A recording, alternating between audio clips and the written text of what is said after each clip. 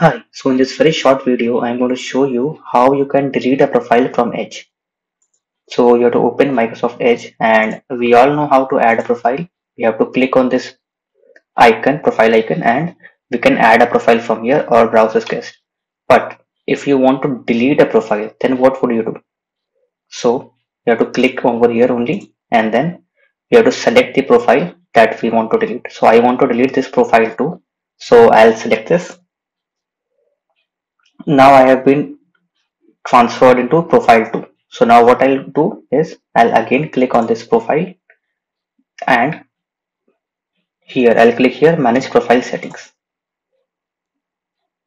Now over here you can see in this profile 2 I have here 3 horizontal dots. I have to click over here and just select remove and then remove profile.